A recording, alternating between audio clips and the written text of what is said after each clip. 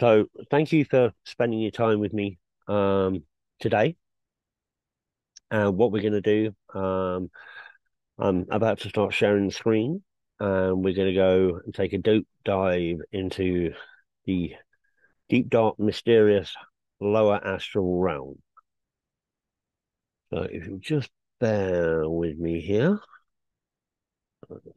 Let's do that.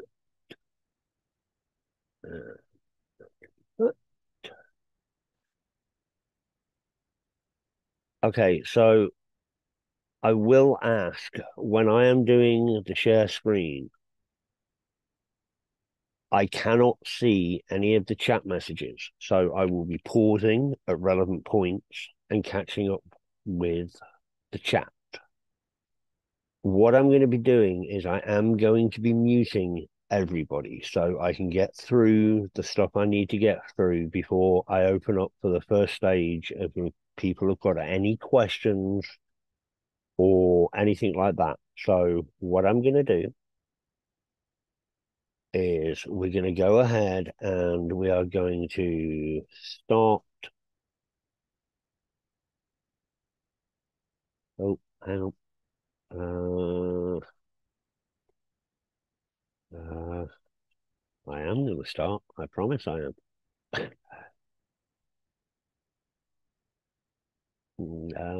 Oh, am I? Uh, yes, I am. Okay, good. How do I get rid of that? That would be on you. Sorry, technical difficulties here. Uh,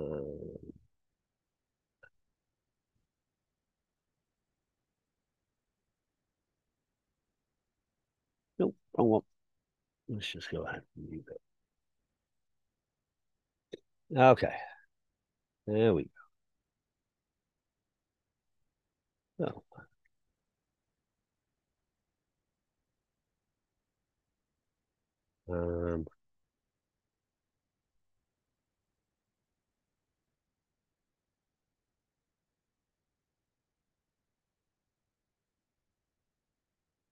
Okay, so as I say, we're going to take a journey into the depths, exploring the lower astral realm.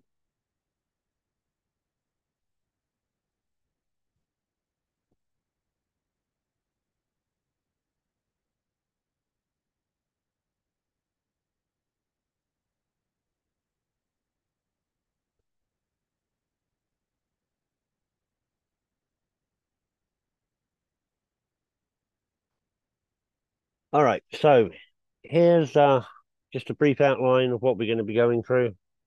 My introduction, myths and misconceptions about the lower astral realm, benefits of visiting the lower astral realm, a different perspective of the lower astral realm, methods of protection for astral travelers, exploring the lower astral realm, encountering entities in the lower astral realm, returning from the lower astral realm,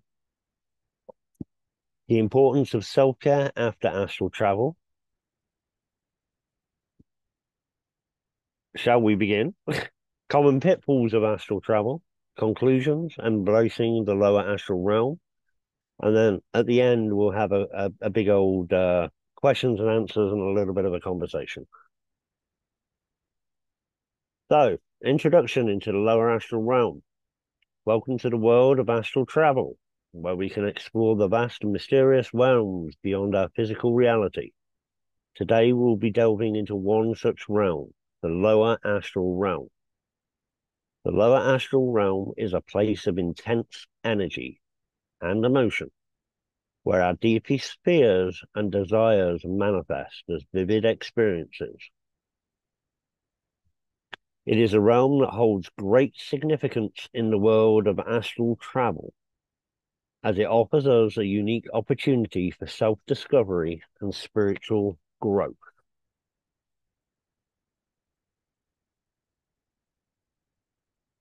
Myths and misconceptions about the lower astral realm. One of the most common misconceptions about the lower astral realm that it is a dangerous and negative place. While there may be some entities or energies that can be challenging to navigate, the lower astral realm is not inherently negative. In fact, it can be a place of great growth and self-discovery. Another myth about the lower astral realm that it is only accessible to experienced astral travelers. While it is true that some level of experience and preparation can be helpful, anyone with an interest in exploring this realm can do so with proper guidance and techniques.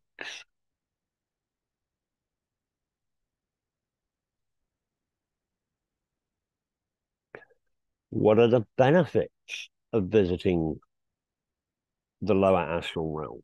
Now, I know a lot of people didn't expect to see benefits, but there are quite a lot of them.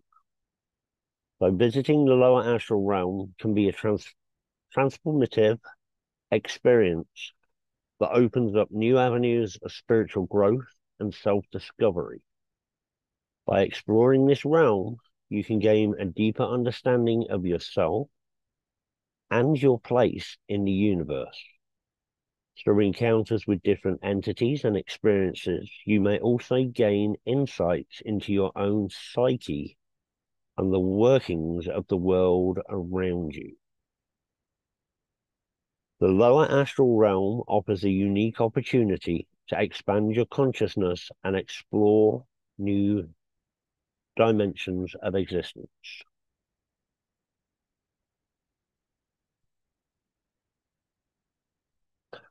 Now, here's where I want to talk about things from a different perspective. You'll see here I have two columns. One directly reflects the other.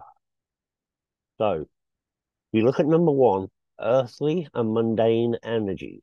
The lower astral realm is often associated with energies that are more connected to the physical world.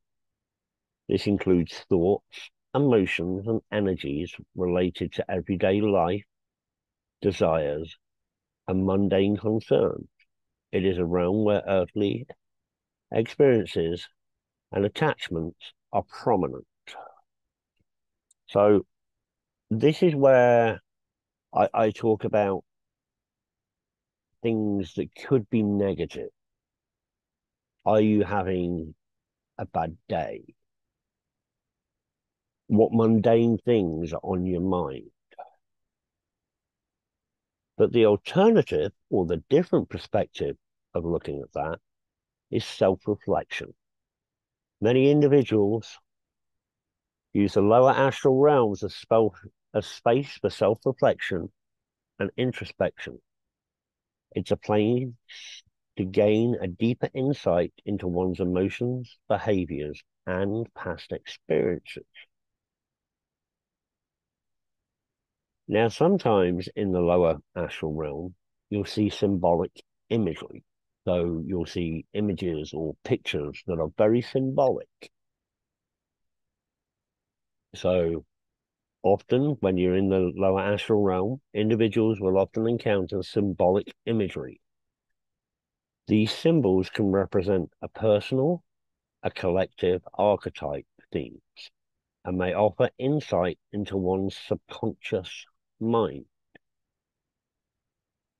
Or the alternative way of looking at it is symbolic exploration. The symbolic imagery encountered in the lower astral realm can be decoded for personal and spiritual meaning. This can lead to a better understanding of one's subconscious mind. So, could be negative, but if you turn it around, it can most certainly be a positive. Elemental beings. Some believe that elemental beings of nature, spirits such as ghosts, undying, sylphs, and salamanders are more accessible in the lower astral realm. These beings are thought to be closely connected to the natural world. That's one way of looking at it.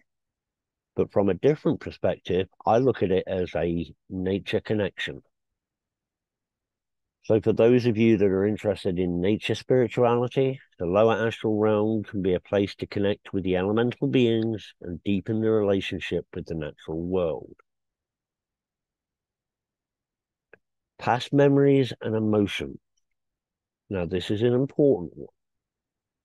The lower astral realm may contain memories, emotions, and experiences from one's past or even past lives. It can be a space for processing unresolved emotions and experiences. Looking at it from a different point of view, you have self-reflection. Many individuals use the lower astral realm as a space for self-reflection and introspection. It's a place to gain deeper insight into one's emotions, behaviors, and past experiences.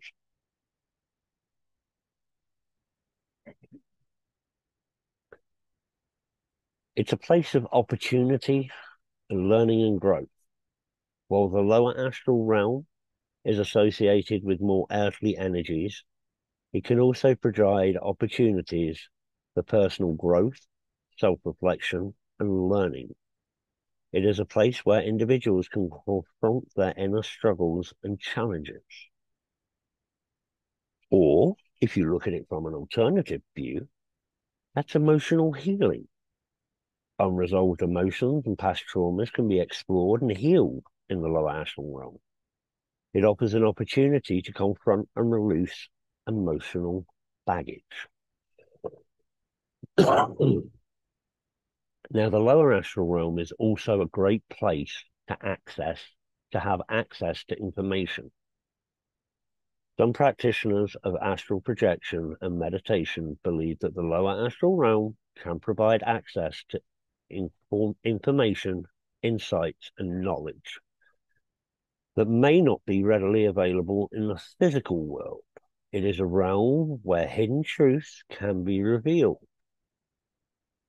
So, it's about information retrieval. Seekers of esoteric knowledge may explore the lower astral realm to access hidden wisdom, ancient teachings, or insight into metaphysical concepts. So that's looking at the lower astral realm, but looking at it in a completely different perspective.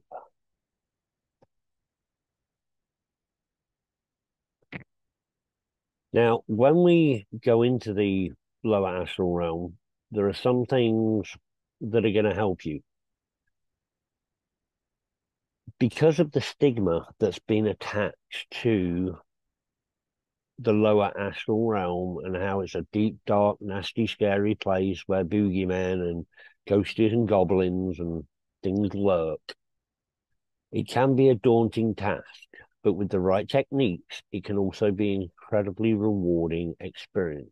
One of the most important things to remember: stay grounded, stay centered. This means focusing on your breath and keeping your attention in the present moment. It can also be helpful to visualize a protective shield around you. Another technique for navigating the lower astral realm is to set a clear intentions before you begin your journey. This can help you stay focused and avoid getting lost or distracted. It's also important to trust your intuition, follow your instincts. If something doesn't feel right, don't be afraid to change course and seek guidance from your spiritual guides.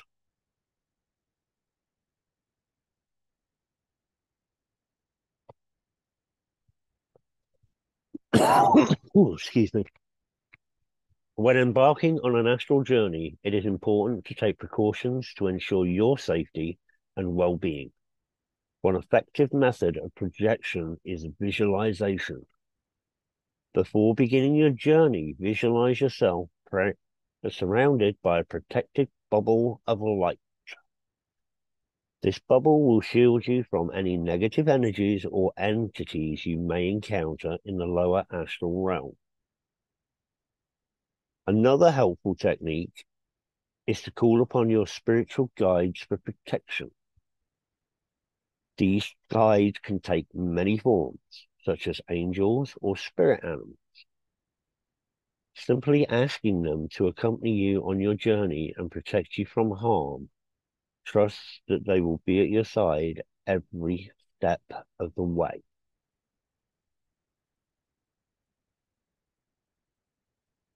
So, as we've gone through these slides, you can see that there are many, many different possibilities in the lower astral realm. There's esoteric knowledge. There's knowledge about yourself. There's a way to develop, almost do shadow work, for want of a better word, in the lower astral realm. It will allow you to confront things in a safe way, which is always extremely important to me. The boundaries of reality can get blurred and anything is possible. It's a place where you can explore new dimensions of yourself and discover hidden truths about your inner being. The key to exploring this realm is to approach it with an open mind and a sense of adventure. One tip for making the most of your experience in the lower astral realm is to set specific intentions before you begin your journey. What do you want to learn or discover? What questions do you have about yourself or the world around you? By setting clear intentions, you can focus your energy and attention on what truly matters to you and make the most of your time in this magical realm. So, I'm going to stop sharing just there.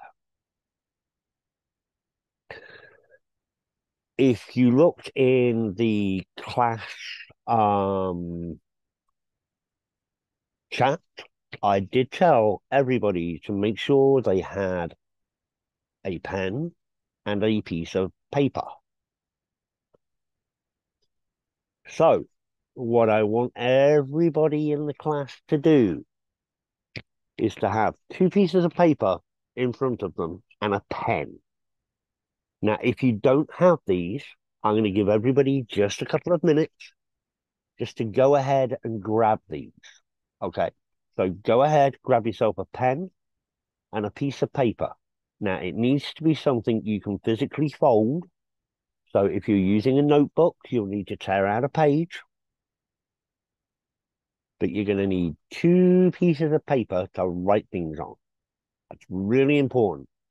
So I'll give you guys just a couple of minutes just to go grab them if you need to.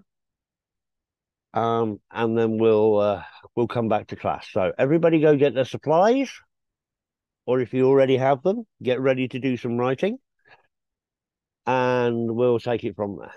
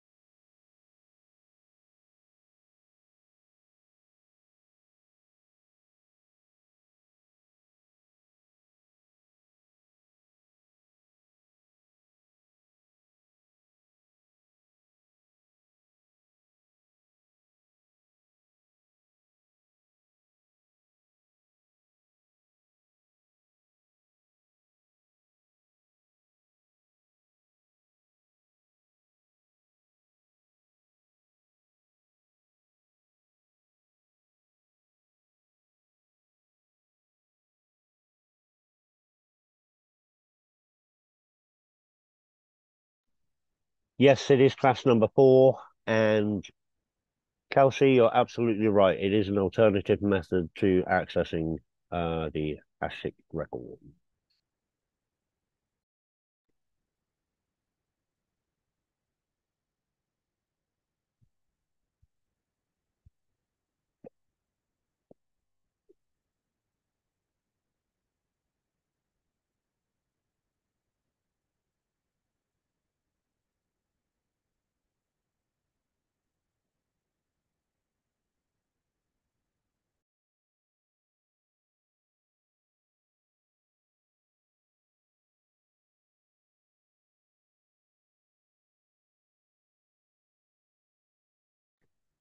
All right, so can everybody give me a thumbs up, a yes, a holler, just to make sure we've got everybody back and they have a pen and a piece of paper?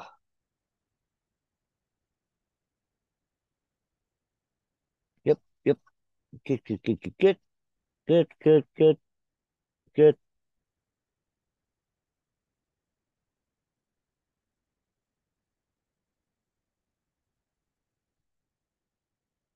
Superb.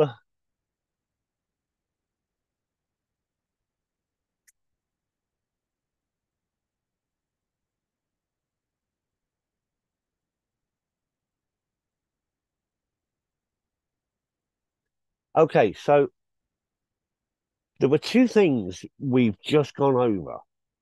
Um, One of them was intention setting. So this is what we're going to do right now. Now, does everybody here have experience with intention and how to write out intention?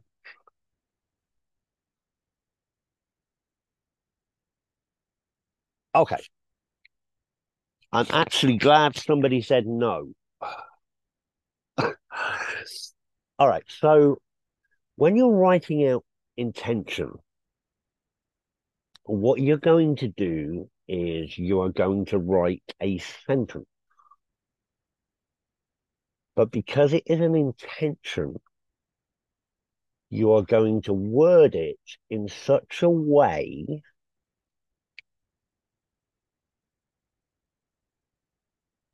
so here's what I want everybody to write on one of the pieces of paper that you have.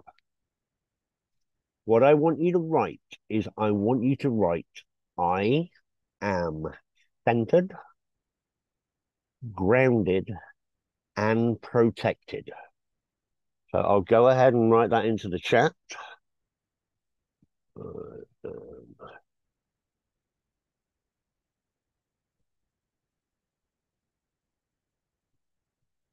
Centered, grounded, and protected.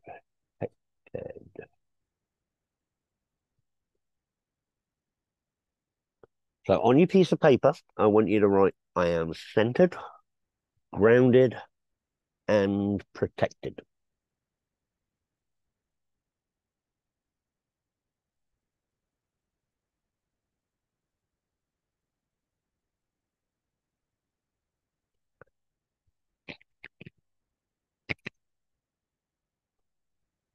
Then what I want you to do is I want you to write that again underneath.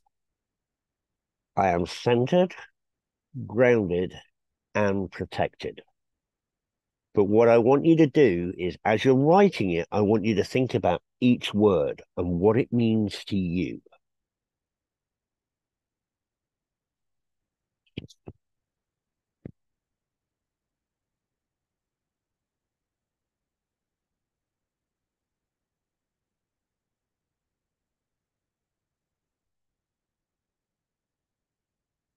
And then we're going to write it a third time. I am centered, grounded, and protected. But this time, I want you to put a lot of thought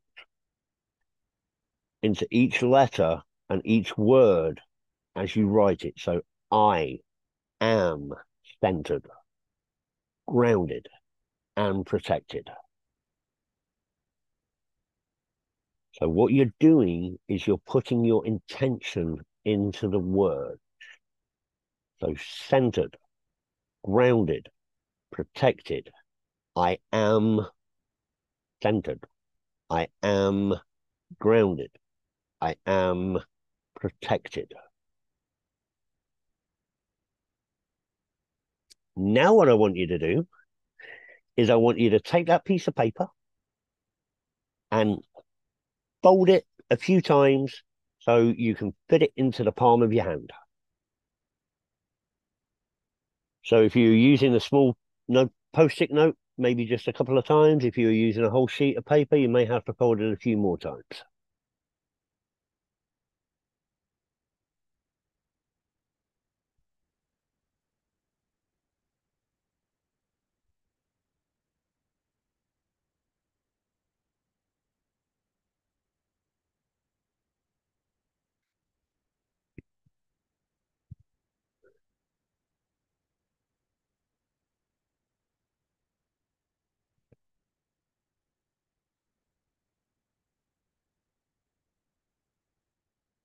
Okay, and I want you to leave that folded piece of paper in front of you. Then, what I want everybody to do is I want everybody to write out what they hope to get from this experience. So again, what are you looking to learn? Are you looking to learn? Are you looking to discover something about yourself? Are you looking to discover about something about the world around you? Are you looking for enlightenment? Are you looking for knowledge? And again, what I want you to do is I want you to frame it as an I am. So I am seeking knowledge. I am looking for information. I am looking to discover new things.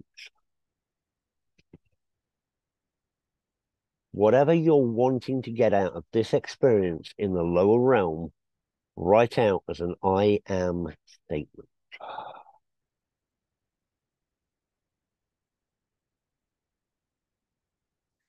Yep, Kelsey, on the other page. Yep.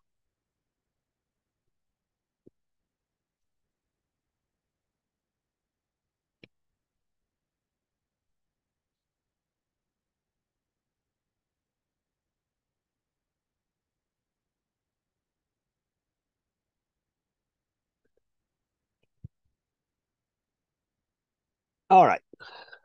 I assume everybody has done that.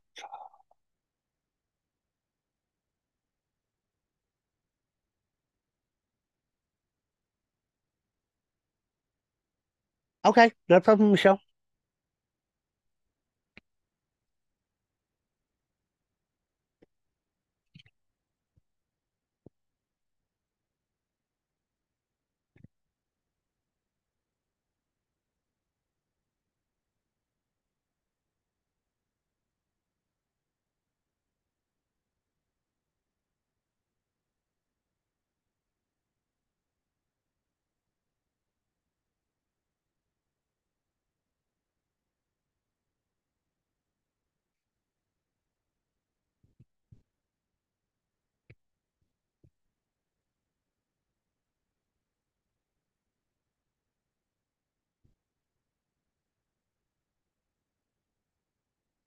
Oh, you knew where I was going with that one, Rebecca. Yep. What we're going to do is, as Rebecca said in the chat, I want you to write that out 3 times in total. Okay. That's why I said keep it short and sweet. You don't want to be having to write out 3 paragraphs.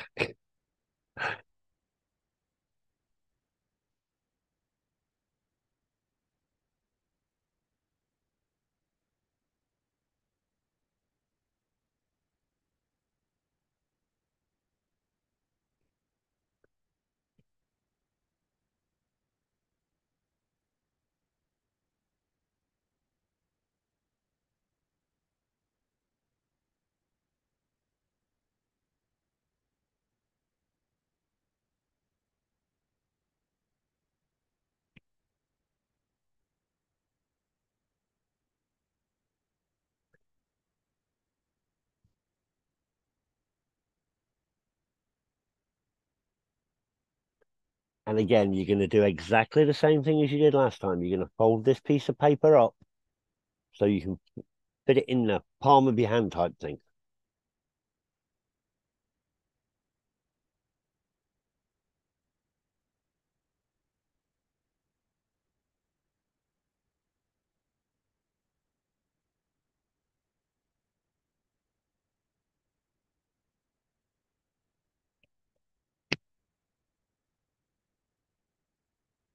All right, everybody give me a thumbs up or a yes or a good to go or some indication that everybody's good.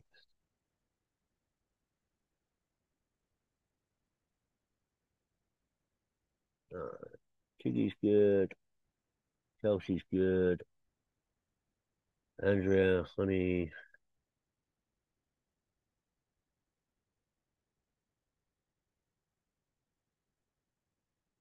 Tom's good. Love it, love it, love it.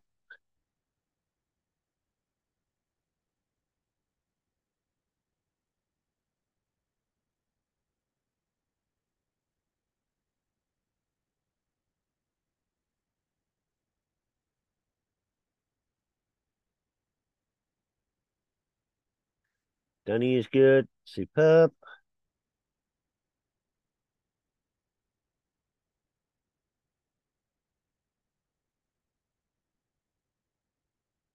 Ashley's done and Michelle's done. Okay.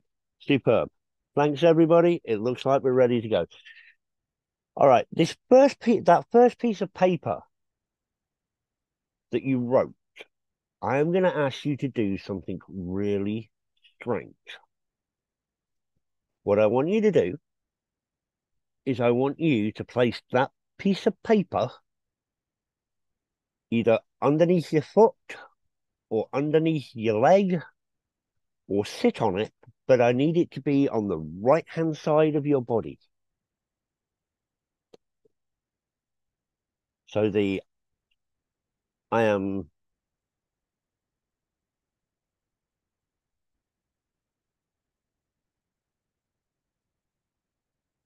centered, grounded, and protective.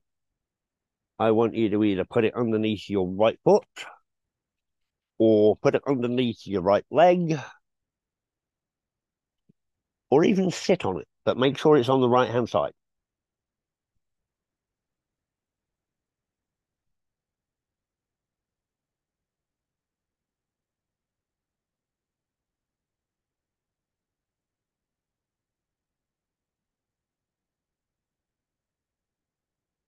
And then with the second piece of paper, what I want you to do with that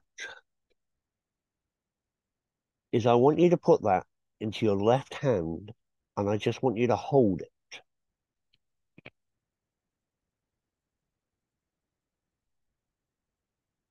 Okay, so we have the I am grounded, centered, and protected on your right hand side. And on your left hand side, we have what you're looking to get out of this experience.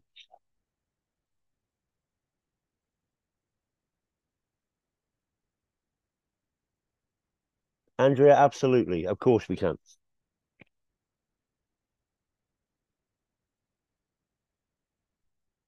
Of course we can.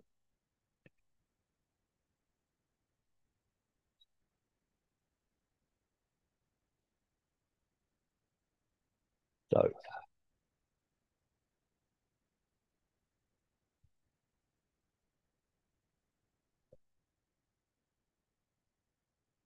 all right.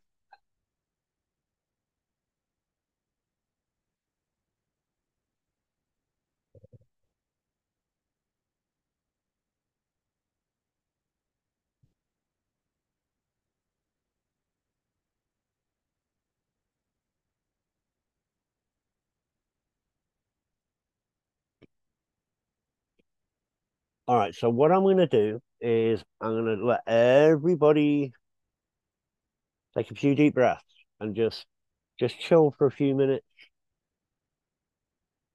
And what we're going to do is we're just going to think about what we wrote and what we have in our left hand.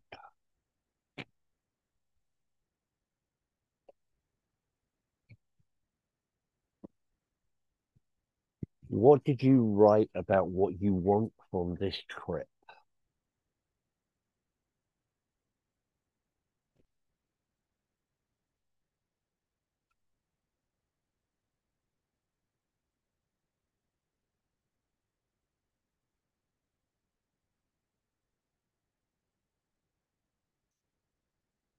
So on your right hand side, you have I am grounded, centered, and protected. And on your left hand side, you have in your hand what you want to get from this experience.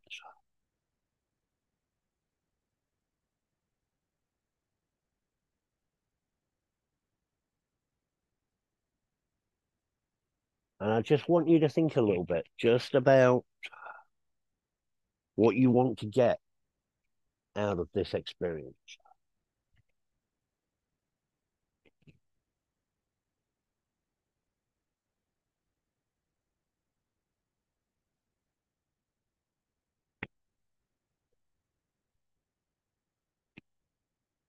Okay, so you're in effect sat on, stood on, have underneath you on your right hand side, you have I am centered, grounded, and protected.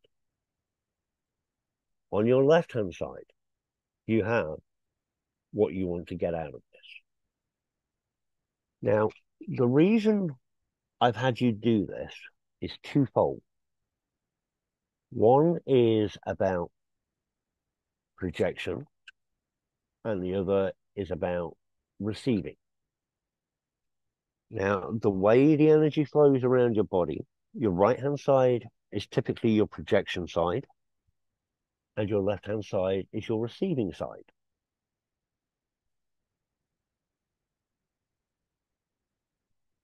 So, what you are projecting out is I am centered, grounded, and protected. What you are receiving is what you have in your other hand.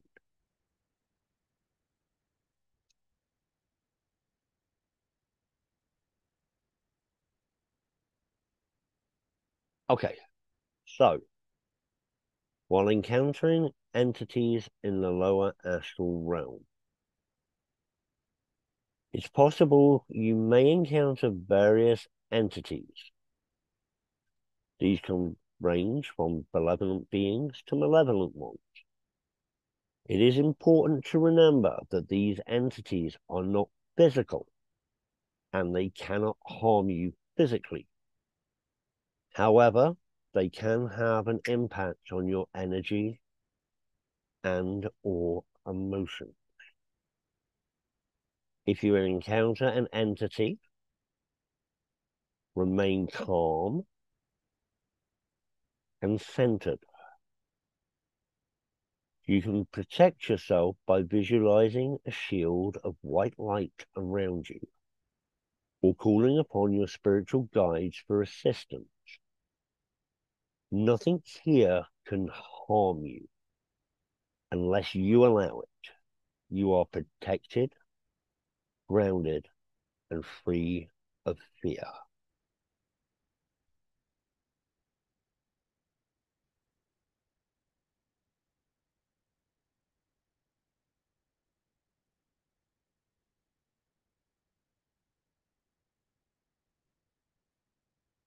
All right.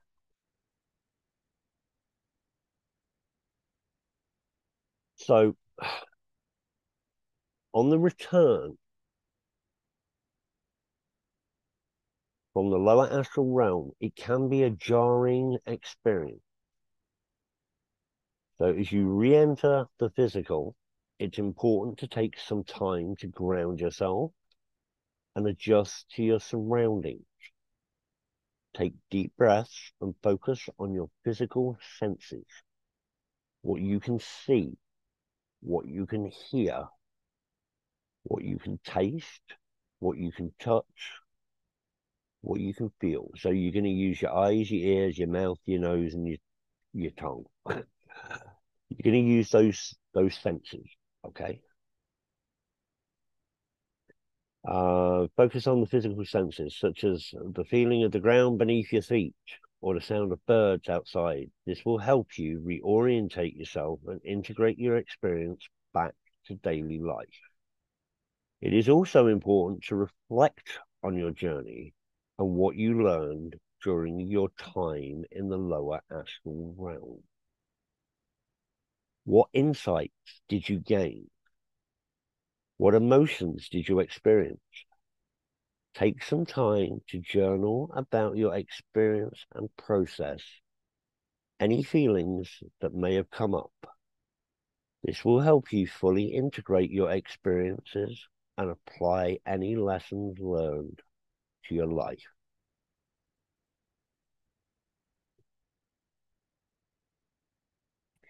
Now, as you know, I'm a firm believer in keeping things safe and keeping things as safe as possible and as secure as possible, which is why self-care is important after astral travel.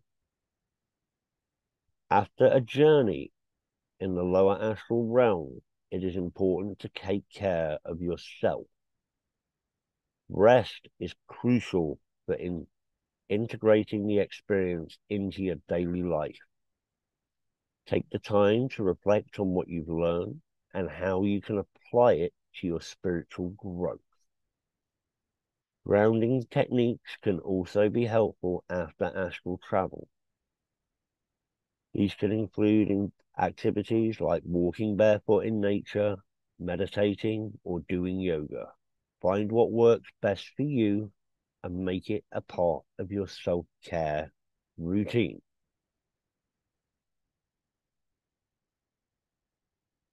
So, now we're at this point. I've explained to you why you've written down what you've written down. What you're doing is you're setting intentions, and you've also set down on a separate piece of paper what you're looking to gain from this experience. And if you remember, this is a learning experience. Okay, I want everybody to understand that you are safe, you are grounded, you are centered, and you are protected. Now, I don't know what anybody has written as to what they are wanting to get from this. And it's important that I don't. That is important to you and to you alone at this time.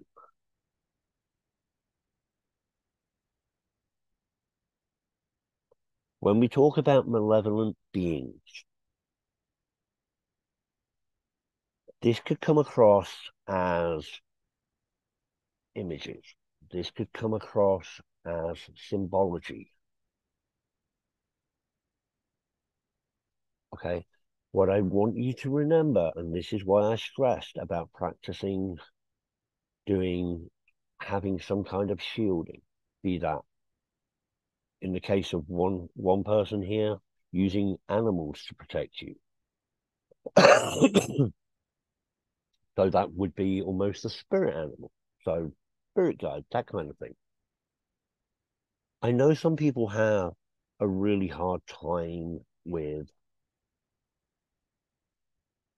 visualizing energy, or some people even struggle with feeling energy, and that's perfectly fine. What I want you to do is I just want you to relax. One of the most important things is being self-aware and being relaxed.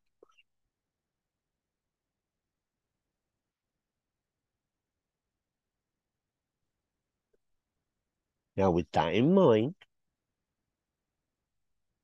if anybody does not want to participate in this next bit, which is where we're actually going to go into the lower astral realm,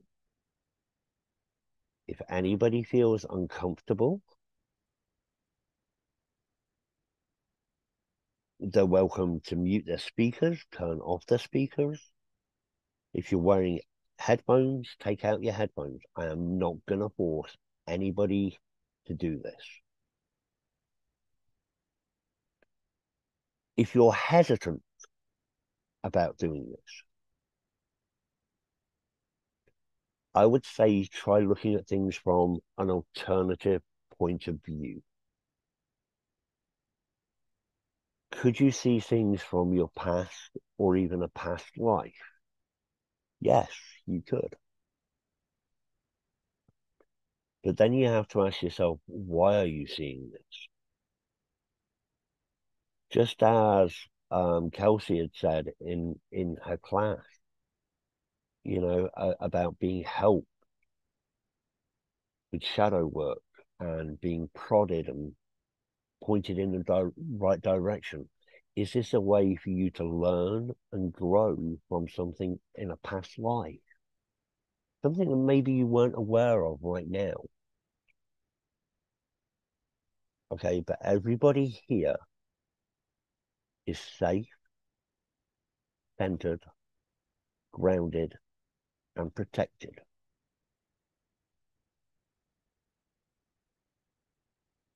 With that in mind, I'm going to give you a few seconds to make the choice whether you want to go ahead or not.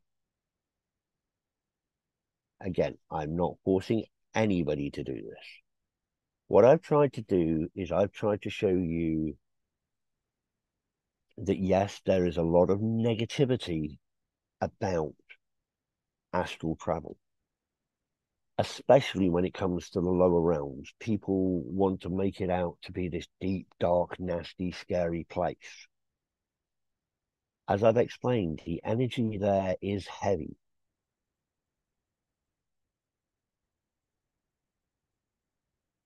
Things you can see there can be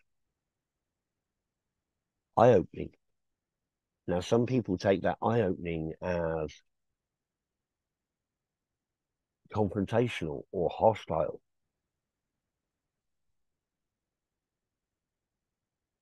But the key thing you have to remember is on your right-hand side, you are projecting that you are grounded, you are centered, and you are protected.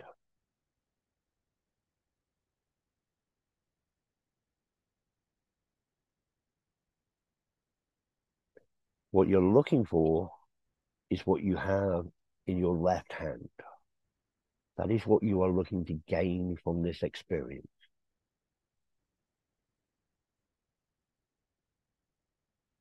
So, Andrea, I perfectly understand. As I say, I'm not going to force anybody. Um, I will put a note in the chat. So if you do want to hang around, but just mute us so you can't hear us, I perfectly understand. And what I will do is I will post something on the chat when we're done, just so you have an indication that the meditation is over and everything is good. All right. Sounds great. Okay. So what I want everybody to do is I want everybody just to take a moment, get in a comfy position, and we're going to close our eyes and we're going to take a few deep breaths.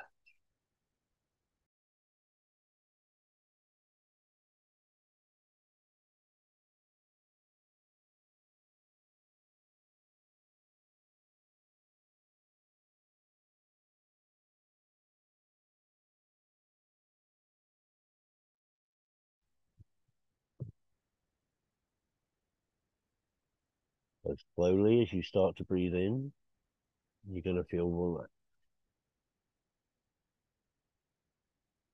As you breathe out, you're going to get rid of fear and anxiety.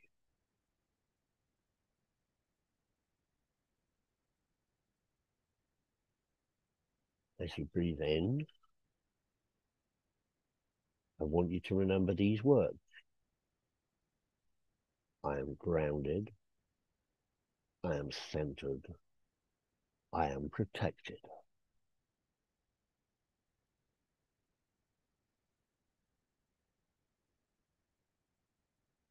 Now, with your eyes closed, if you see any kind of coloring or anything like that, just let it roll.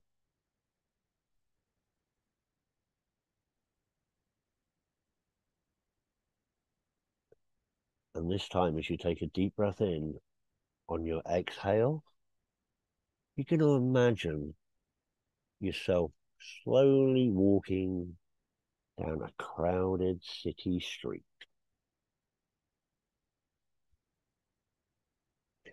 You can feel the traffic. You can hear the hustle and bustle of people going about their daily life.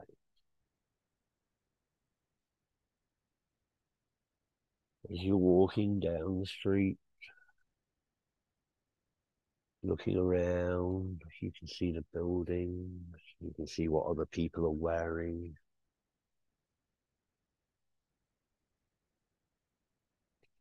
You can hear the traffic, maybe an ambulance going by or a fire truck or a police truck.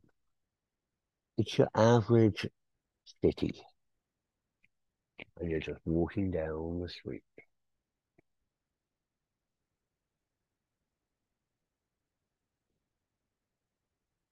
As you walk down the street, you're going to come to a corner. And what you're going to do, you're going to turn around this corner. I still want you to remember those three words: grounded, centered, and protected.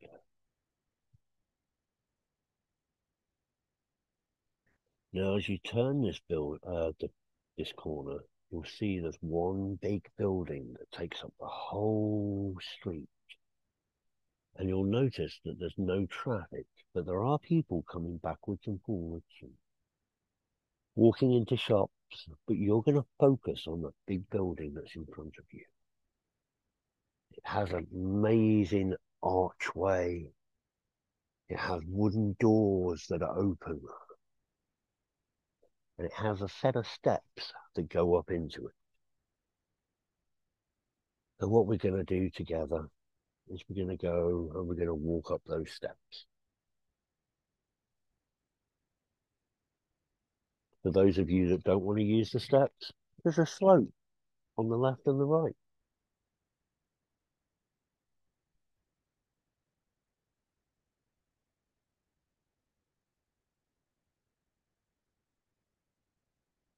And you're going to take another big deep breath as you walk inside this big hall.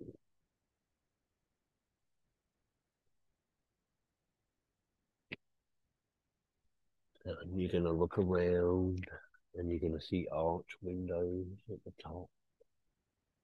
And you're going to see big pillars on the left and on the right.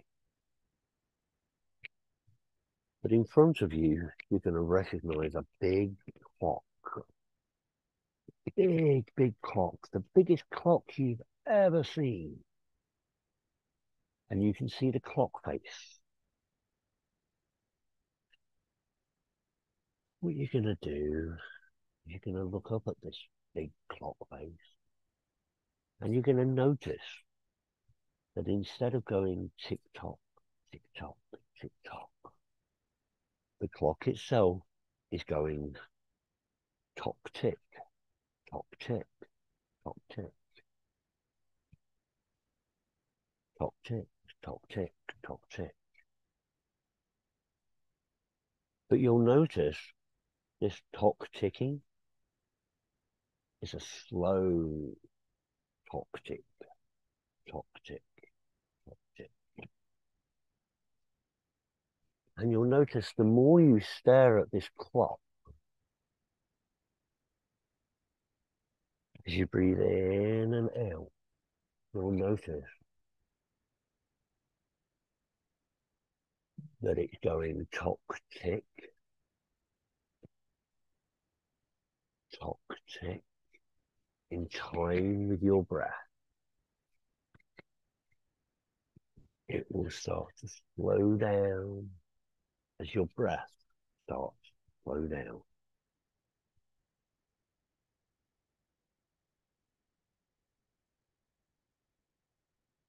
And you'll look at this clock in sheer amazement at the size of it and the fact that all you can hear is tock tick, tock. The sound of the hustle and bustle outside has disappeared, and all you can hear is tock tick.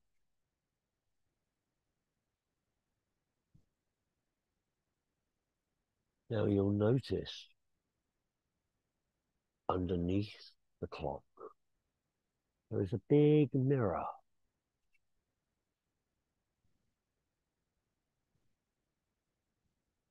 And what you're going to do is you're going to approach this mirror. And you can still hear the tock tick, tock tick of the clock as you stare at the mirror. And you'll notice you can see yourself in the mirror, but you can't see anything else in the mirror, just yourself. You can see your own reflection.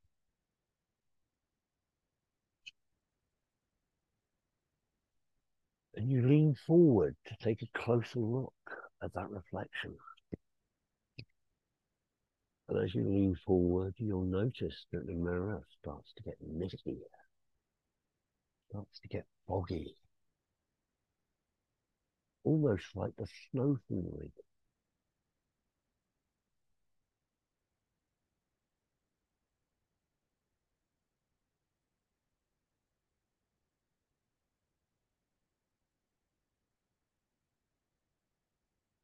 Almost like the snowfall. It's misty, it's foggy, yet you can still see yourself in the mirror. And you can still hear the tock, tick, tock, tick. And it's matching your breathing. And as you look at your reflection, you get curious. And you use your right hand and you place it on the mirror. But instead of feeling a glass surface, you feel like a watery surface. Almost like it's jello.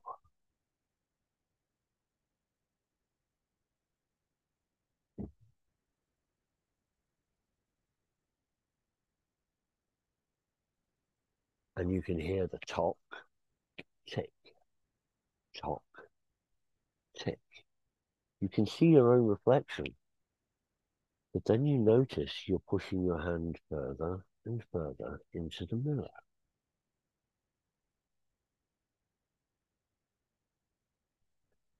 And you notice that in your left hand you have a piece of paper. Piece of paper that you wrote what you wanted to get on the lower astral realm.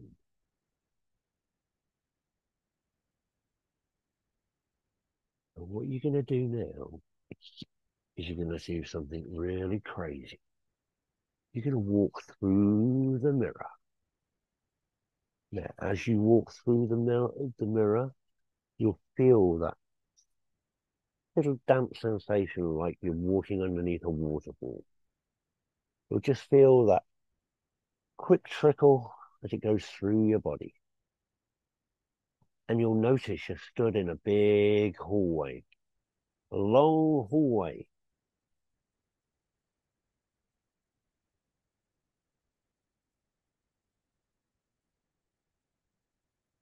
And what you're going to do now is you're going to repeat in your head, I am grounded, I am centered, and I am protected. And as you say these words, you'll notice a door and this door is opening for you.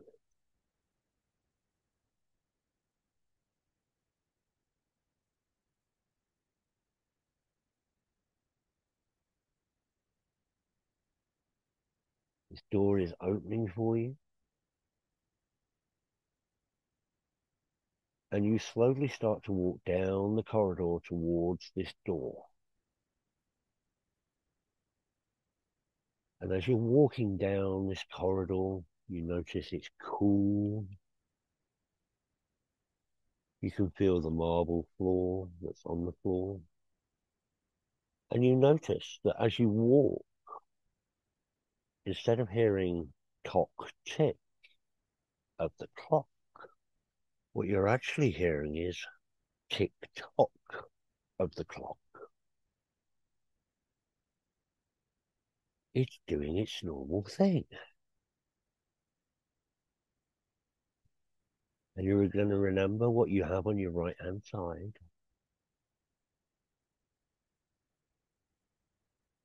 You remember that I am centered, grounded, and protected. What you're going to do is you're going to walk through the door.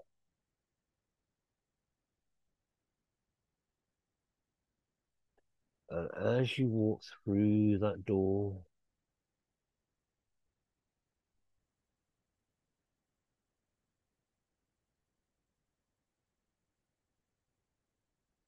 you're going to notice a meadow.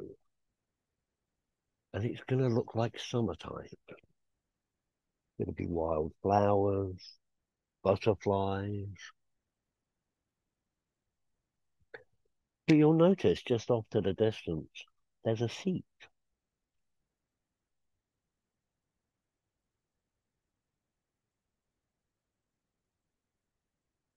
And what I want you to do is I want you to take a moment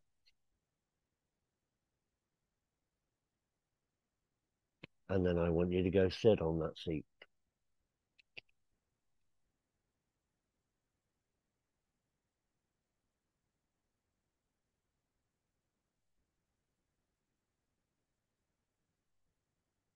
And then what I want you to do is the piece of paper that you have held in your left hand this entire time. You know what you wrote on that paper. And what I want you to do is I want you to take a few deep breaths and I want you to verbalize and say aloud what it is that you wrote down. But I want you to do this in your mind. So the first time you say it, you're going to notice that the tick-tock of the clock stops.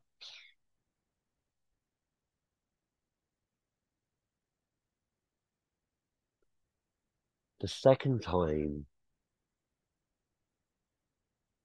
you say it, you're going to see a picture frame. A picture frame that's going to come and float in front of you. The third time you say it, you're going to notice something appearing in that picture frame.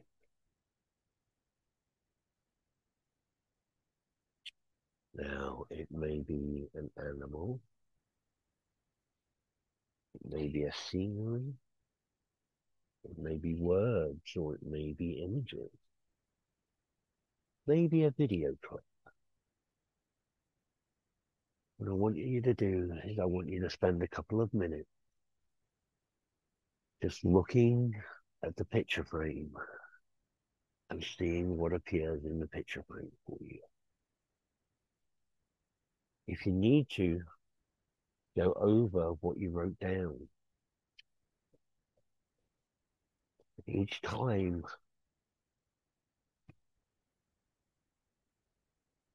images, things may appear. It may be people, it may be noises, it could be sounds, it could be images, it could be anything.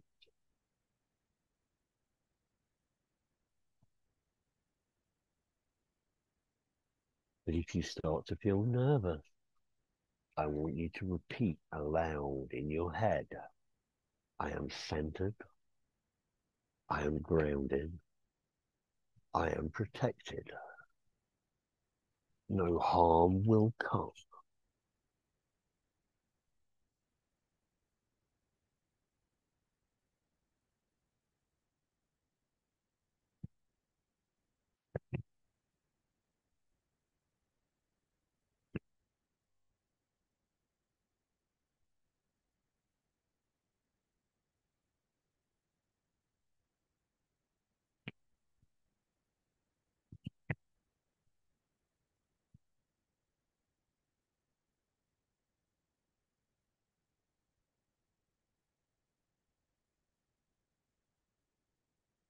You start to feel nervous or start to feel afraid. Remember, you are centered, you are grounded, you are protected, and no harm will come.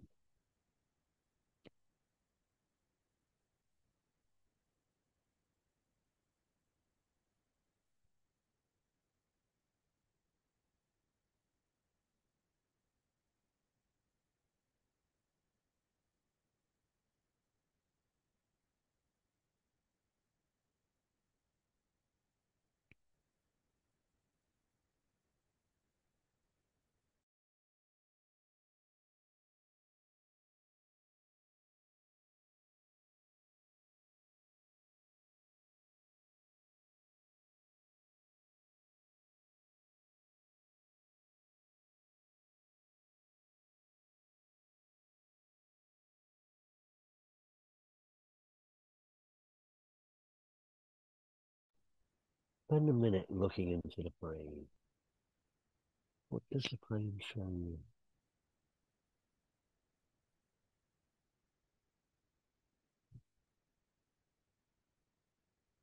What is the picture frame revealing for you?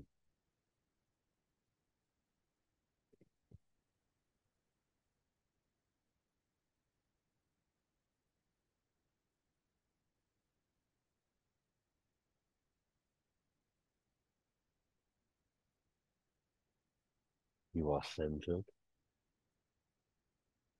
you are protected, you are grounded. No harm will come.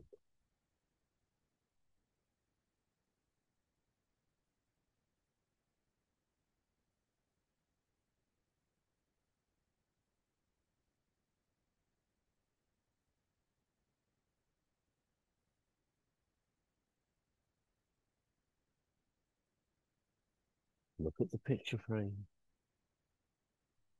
Memorize what it's showing you. Is it showing you color, symbols, images? Is it playing a movie? Is it opening a book?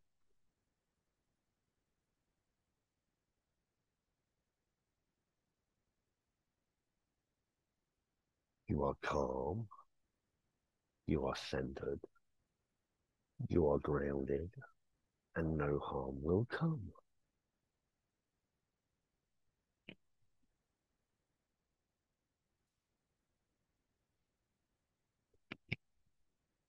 Think about what you wrote. What did you want to gain from this experience? What is the picture frame showing you?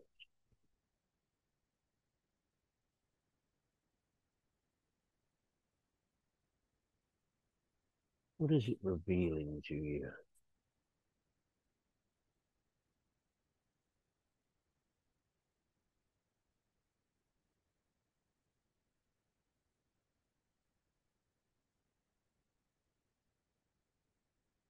How do you feel? What do you feel?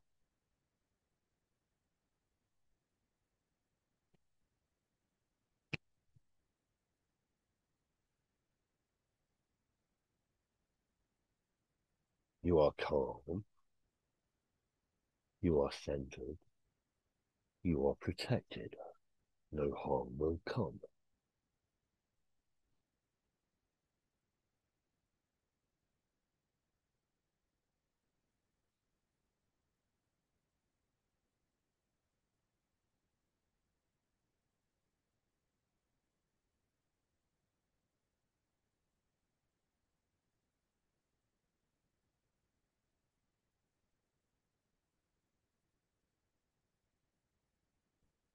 slowly in the distance, you're going to notice there is a tick tock, tick tock, tick tock. And you'll notice that as that noise slowly starts to get louder, the images and what you're seeing in that picture frame are slowly going to start drifting away.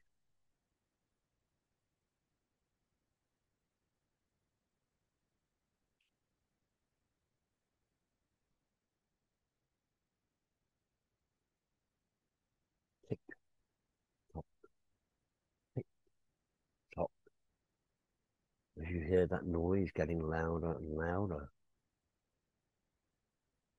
those images, those pictures, those sounds, those smells, those tastes, what you're feeling will get less and less.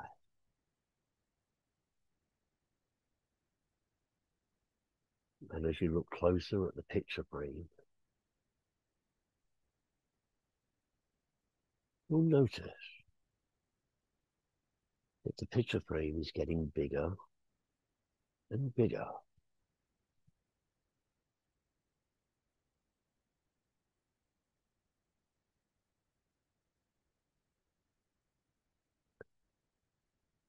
You'll notice that the picture frame is turning from a picture frame into a mirror.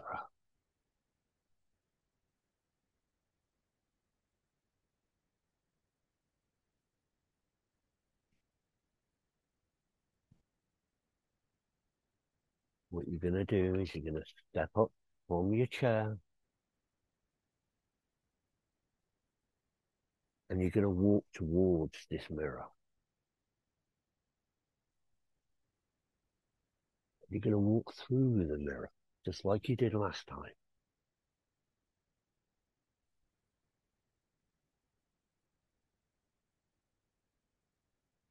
And you'll find yourself back in that corridor.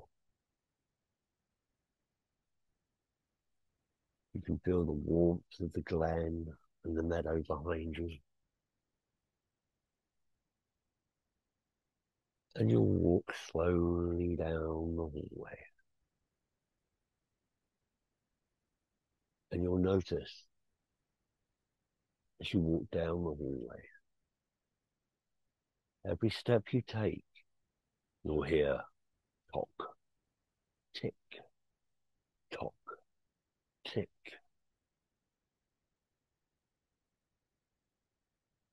What you're going to do is you're going to put your right hand out in front of you.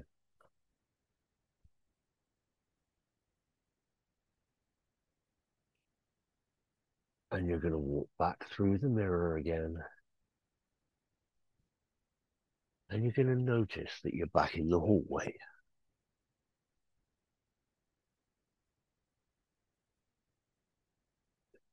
You're going to notice that this time the tock tick has turned back into a tick tock. And you can see the doorway of the grand hall.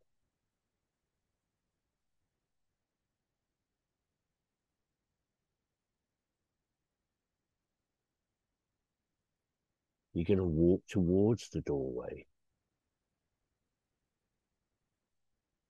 But as you do, you're going to notice there's a little girl. This little girl has an envelope. And she hands it to you as you walk past her.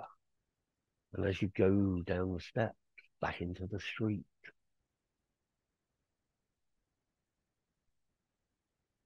You're going to walk down the steps. And the sound of the tick-tock is going to fade. And the sound of the bustling street is going to return.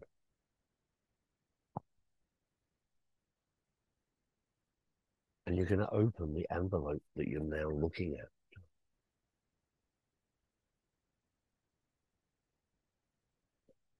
And you're going to find a folded piece of paper with a message that's been written just for you.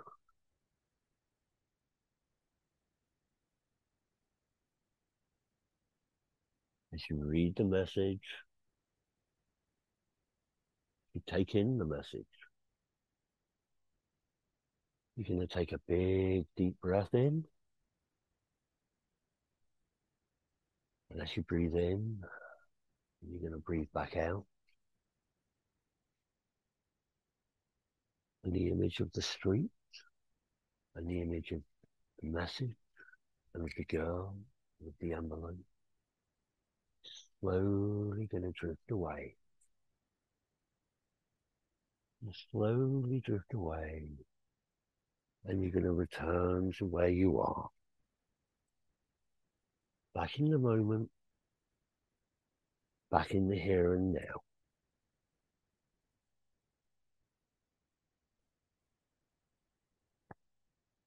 And what I want you to do is I want you to take a moment, take a few deep breaths, and when you're ready, I want you to open your eyes.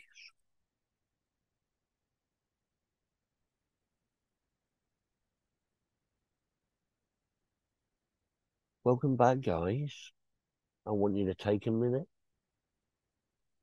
I want you to get aware of your surroundings and where you are. I want you to look around.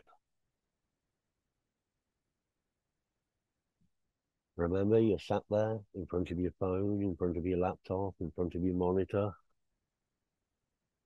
Just take a minute. Take a couple of deep breaths and relax.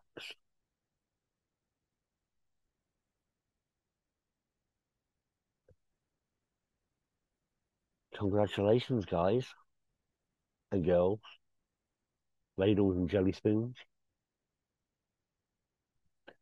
You just took a trip to the lower astral realm.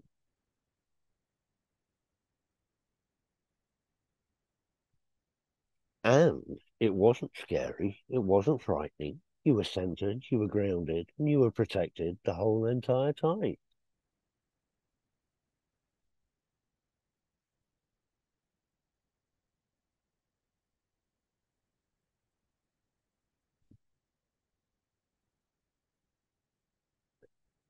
Take a minute, get yourself aware of where you are.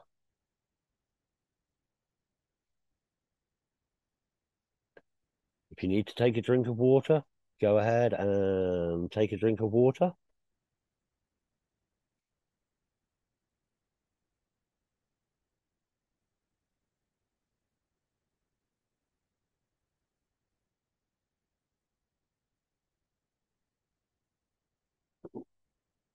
All right.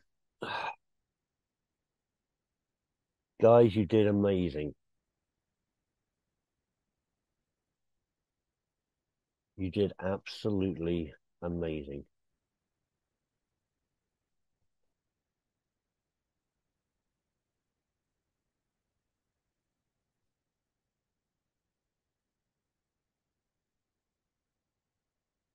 Now, that message is something that is very, very personal to you. That is a message that is meant solely for you. The message you are handed in the envelope is important to one person and one person only. That is you.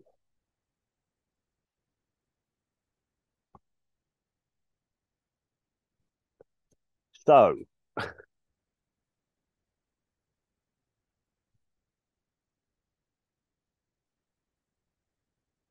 does anybody want to talk about what they just experienced? I'm not going to force anybody to, and I will make one thing clear. I do not want to know the message in the envelope. That is personal to you and you alone. But does anybody want to take a moment and just discuss what happened?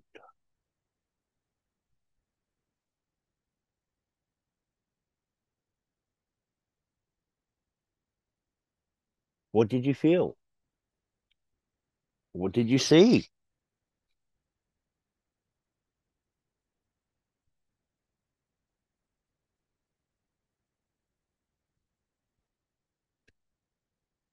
Um, there was some imagery that I saw that I'm curious what it means. It was, it looked like a family crest of, I don't know, a red bird that was like a raven Hmm. on a crown, like sitting on a crown. Okay. I'm curious what that means. Um, I couldn't read my envelope, which was disappointing, but Okay. That that that that's okay. That's perfectly fine. imagery seems like it must mean something, but Hmm. I'm not sure what. Okay.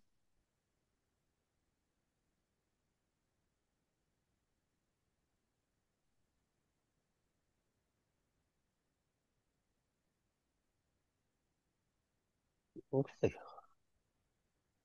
All right. Let's see who we've got. Honey Son. Um, the it was weird. Yep. It was really fun and really easy to imagine. When we got to the part with the lobby with the giant Hmm. clock, for some reason, right after you, imagine when right after you walk in, there's like marble columns on both sides, and then closer up by the front, Hmm. there's two more. On the first one to the right, I had an odd fascination with. I went over, touched it. I kept looking back at it. I have no idea why. Okay. Can you remember Um, whether it was on the left or the right? from when you first walk in, it's on the right. Okay. Okay. After that, when we went to the through the mirror to like the meadow, and when we sat down, Hmm. when I sat down, the meadow disappeared and went to like this small room, not not like small, but average small size. Hmm. And it was like a room with a bunch of picture frames in it, couple clocks, but they were all kind of strewn about. There were somewhere hanging lopsided on the wall, somewhere on the floor, busted, somewhere intact on the floor, just kind of all over the place. And the picture frame was just kind of like hovering in front of me Uh-huh. when I was looking at. Can we say what we saw in the picture frame, or is that Yeah. Oh, yeah. personal, like Absolutely. the okay. Absolutely. If you're happy to share that, I would be more than interested in hearing what you guys saw. So in the picture frame, at first I got nothing. It was just like white. The picture frame itself was kind of I don't want to say ornate, but swirly and viney kind of. Hmm. It was kind of golden and but old gold, if that makes sense. Yep. And then after a while of the just white on it, it turned to like this soft blue. And then it showed me a picture of my bed with my rainbow llama at the foot. Uh, Okay. and then that was there for a minute, and then it showed me like the color coral, like a soft pink orange coral. Hmm. And then that was the end of that. And when we went back, got up from the bench, went back to the meadow, walked through the mirror, and then as I was walking out of the building towards the girl, I was looking at the column again. I have no idea what's with my fascination with that column. I want to go back and investigate it more. Oh, And the envelope, okay, not going to talk about that, but it was just odd because it was just one thing and I don't even know a lot about what it was. It was just like a symbol. okay. Okay. What I would recommend you do is I would recommend you make a note of that symbol. Okay. I would recommend if anybody saw any kind of symbols, you make a note of them. In fact, I think it would be beneficial for everybody just to do a little bit of writing in their own time over the next couple of days about what exactly they saw, what exactly they felt.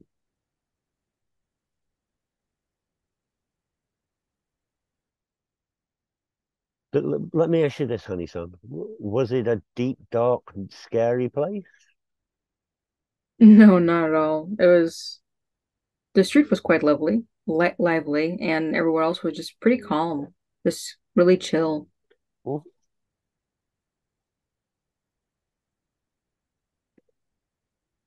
okay, one last question. Would you Hmm. go there again? Definitely. Good. Superb. And I like so much about what you described about being on the floor, about the clocks that were weird and broken, and some were broken, some weren't broken, some were handing at a skewy angle. That's really, really interesting and really cool. Mhm.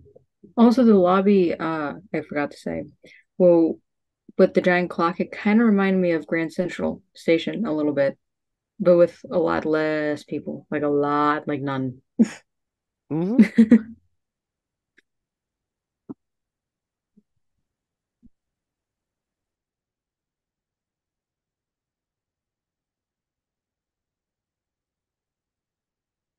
Okay.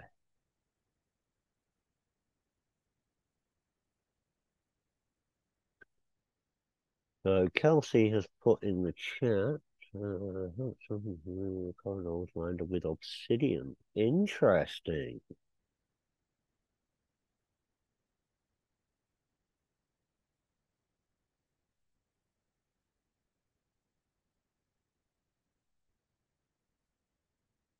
Okay, she said the floor was shimmery.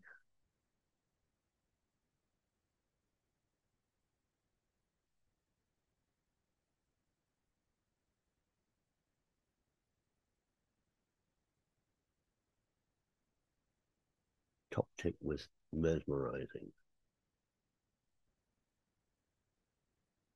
We talk about the game.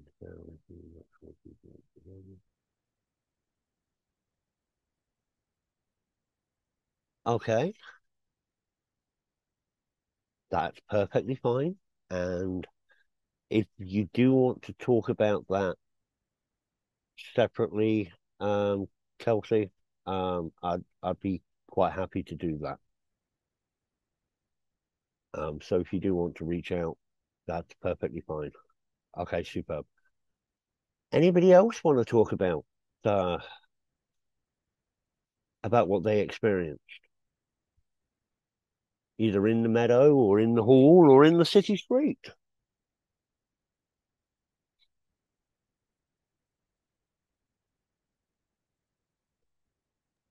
I spent the time pulling out some bills that I need to photocopy and send out tomorrow. So this was a thing for me. Superb. And to answer your question, Andrea, no, we will not. You won't be using the same phrases and the same words in all of the astral realms. This one was particularly set up, and the way I did it, and this whole meditation was set up distinctly with those things in mind. However, the I am grounded, I am centered, I am protected, you can certainly use that within your as part of your practice anyway, simply because it's a way of you projecting your intention out to the universe. That's So, great. it is something, even though you didn't participate in the meditation, you've still gained something from here, from the lesson, in the fact that you now have a different way of projecting things, setting intentions and projecting them out into the universe. So you've definitely learned something, and I'm so happy that you were here. Yes, thank you very much. No problem. Anybody else?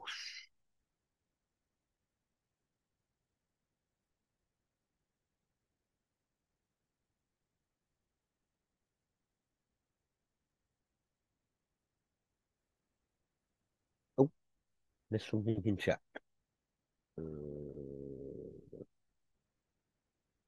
I don't know how to explain mine. It's more nervous with the crowds, the streets.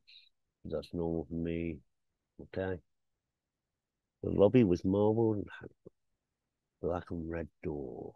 And mysterious and face back there. Right at the end, it faded into a medium blue, but no picture. Interesting. Ashley, did the little girl give you a message at all? I'd be really curious to read about that.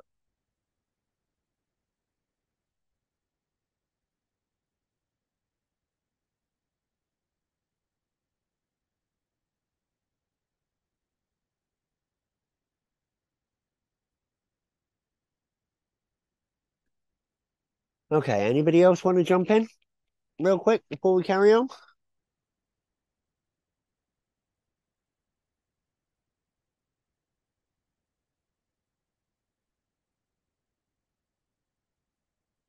No? Okie dokie. That's okay.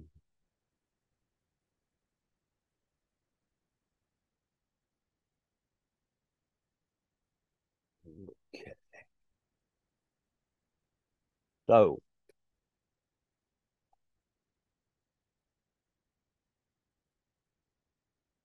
one of the things I do want to discuss with you guys is pitfalls within astral work.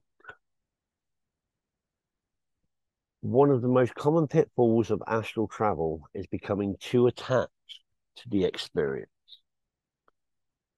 This is especially prevalent in the bridge, the lower, and the higher realm. While exploring the lower astral realm can be some source of spiritual growth and self-discovery, it is important to remember that it's just one aspect of our existence. Becoming too focused on the astral realm can lead to neglect in our physical reality and responsibility.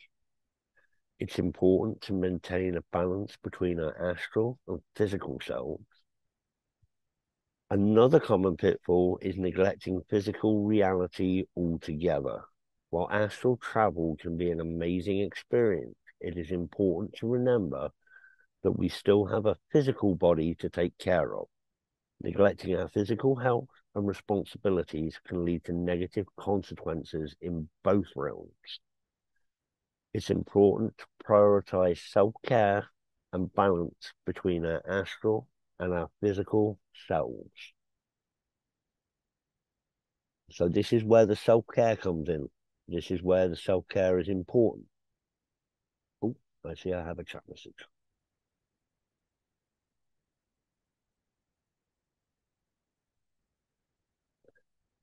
Do you see a link to astral travel and the issue with disassociating often? Okay, I'll answer that at the end. But that's definitely one thing I do want to cover. So in conclusion, embracing the lower astral realm. We've explored the lower astral realm and its significance in astral travel. We have discussed the benefits of visiting this realm for spiritual growth and self-discovery, dispelled common myths and misconceptions, providing guidance on how to navigate and protect oneself while exploring, highlighted the importance of self-care after returning. By embracing the lower astral realm as a source of growth and exploration, we open ourselves up to new possibilities and experiences. Remember, the lower astral realm is not a place of danger or negativity, but rather a space for personal growth and development and discovery. By approaching it with an open mind and heart, we can unlock its potential and uncover hidden truths about ourselves and the world around us. Again, I just want to take a second here and say thank you to each and every one of you for being here and for taking part in the class. The lower astral realm, because of the misinformation and I don't like to use the word, but the ignorance about the lower astral realm, it's a difficult one. I did expect the class numbers to be lower than it has been in the previous weeks, and I was right, it was. But this lower astral realm and the work that you've done on the writing out intentions, having a specific goal in purpose in doing work and writing that out. Again, it's all about intention. It's just setting your intention. You're telling yourself you are grounded, you are centered, you are protected, you are safe. And because you're putting that on your right-hand side, that is what you are projecting out. What you had in your left hand in that paper, that's what you were looking to receive. That's the information you were looking to find. That was the thing that was important to you on this trip. So it doesn't have to be dark and nasty and scary. It can be uncomfortable because sometimes when we ask a certain question, it brings up a difficult situation. But you guys tonight took the time to be with me, to allow me to share my knowledge. And I just want to say a huge, huge thank you for you. And any questions, comments, concerns, anything like that, let's go into that now on this last section. So we're going to stop the share. And we'll get to questions. So if you have questions, concerns, anything that didn't feel right,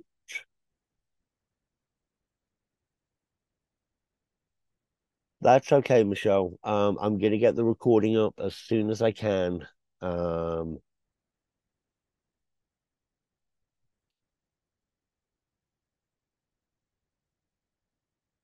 But yeah, the recording will be up as soon as we can, and I will get all of the slides up later on today, or tomorrow, should I say. They will be up at some point tomorrow. They will be up for you. Where do we find the replays? The replay will be posted in the Astral class because we're doing this just for members and students of the Academy. At the moment, it is not being released out on YouTube. So I will be posting links to the first 3 classes that we've done, along with the videos of those. I'll post them again. That will be tomorrow. And I'll post them all in the room. And I'll also include today's slides. And as soon as I get the video up, I will be putting those up. I'm also going to make a post in the community group that will have all of the links to the classroom, to the recordings, and to the slides for each class. So I have the slides and class for class 1, slide and class recording for class 2, slides and class for class 3. And then as soon as I get the recording sorted for tonight, we'll have that put in there as well. So they will be available on both the community page and also on the Astral group chat.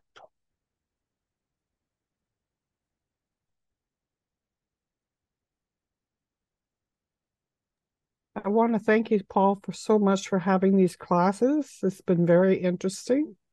And I also I want to thank you for respecting my wishes for tonight. Oh, absolutely. And the thing about it is even if you don't take part in the meditation and the travel, I try to make it so there is something that you can still take out of the class.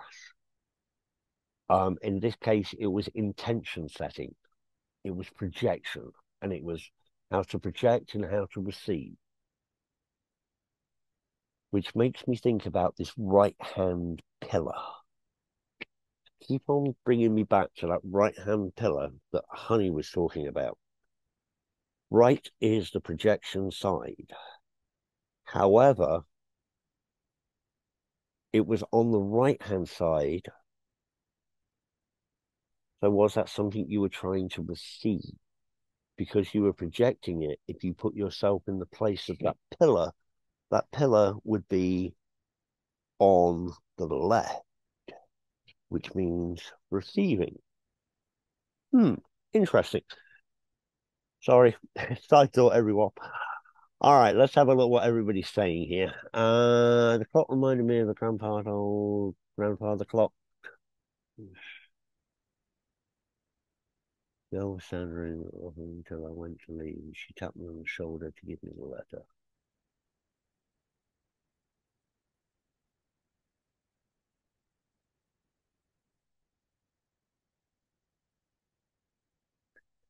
Thank you for being here, Tiggy. And I truly do appreciate you being here. Thank you.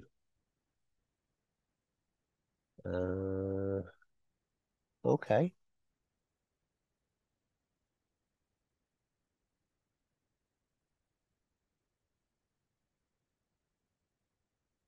Wasn't able to read it and not scared. It was scared of this one.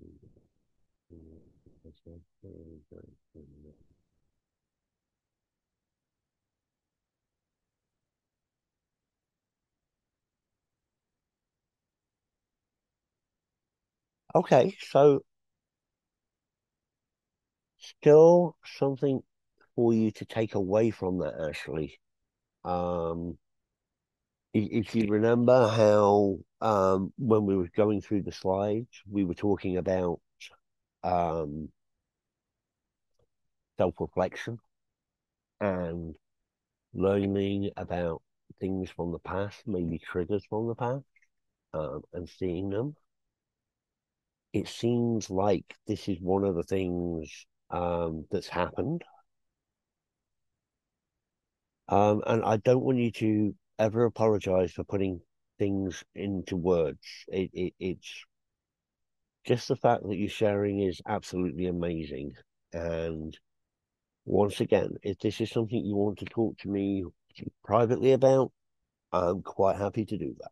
We can talk about it one-on-one, or we can talk about it in the group. I know tonight was a lot to process. There was a lot going on. There was a lot of wibbly wobbly, tick tock, tick tock, tick tock, tock tick tock, tick tock tick. A lot of different processes you were all going through. So, anybody got any questions? Any questions about tonight? I just want to mention that when you're talking about the receiving in the left and then projecting to the right hand side of your arm, that's how I've got my mala beads. I've got the beads on my left for receiving, and then I have the beads on my right wrist for projecting out. Yep. If you depending on which school of thought you follow, if you look at the magnetic flow of the body, it goes in that motion of out from the right hand side, in from the left hand side. Some energy workers work that way, others don't. I was always taught that the right-hand side is the projection side and the left-hand side was the receiving side. I've also heard some people say you project with your dominant hand. Now, some people are left-handed, which means their left hand would be their dominant hand, and that would be the hand they project with. I teach with what I know on my knowledge base, and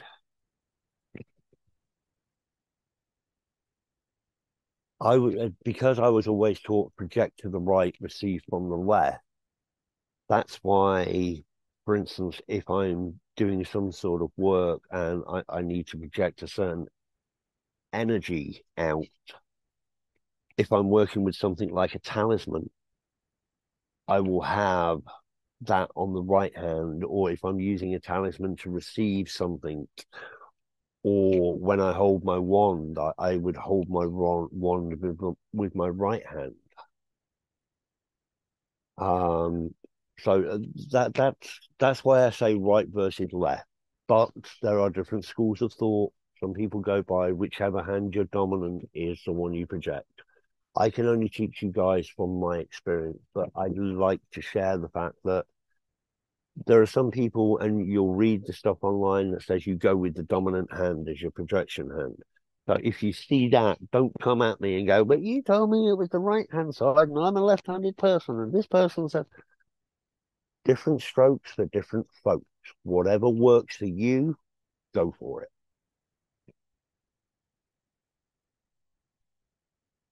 All right.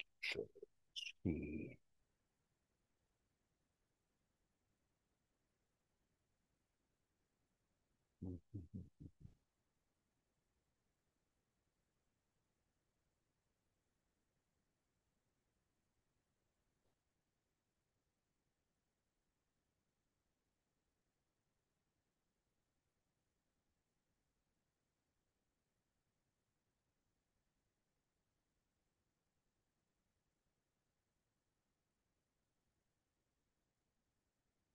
Actually, that's something we can definitely work on.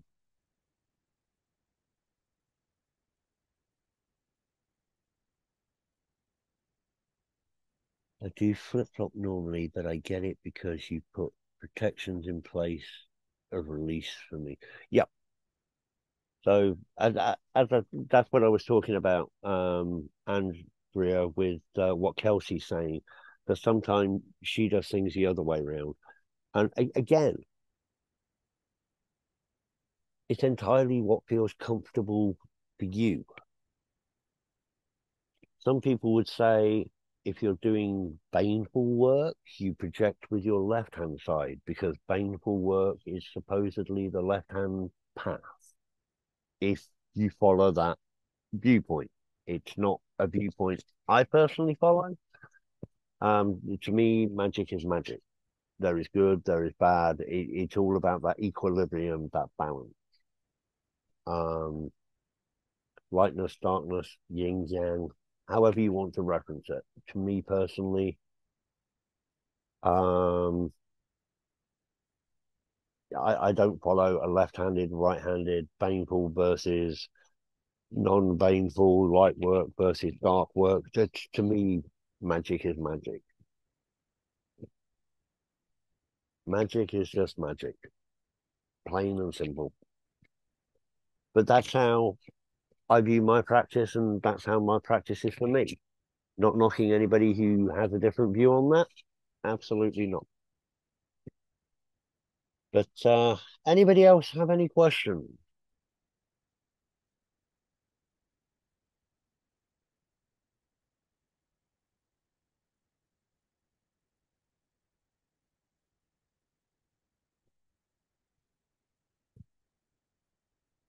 All right, guys. Well, if nobody else has got any questions, it's 5 after 11 here. So I'm going to let you all go for the evening. Once again, thank you so much for sharing your time. For spending the time to be with me, and for trusting me to take you on the journey, and for hopefully learning something. And if you want to discuss it further, obviously we have the Astral chat. If you have something that's a little bit more personal that you'd like to discuss with me, just drop me a note in the Astral chat and we'll take it from there. But thanks very much for being here, guys. I hope you had a great time. And we'll see you all on the next class. Have a great night, everyone. You too. Thank you. Thank you. Tonight was Thanks, Mom. great. Thank you.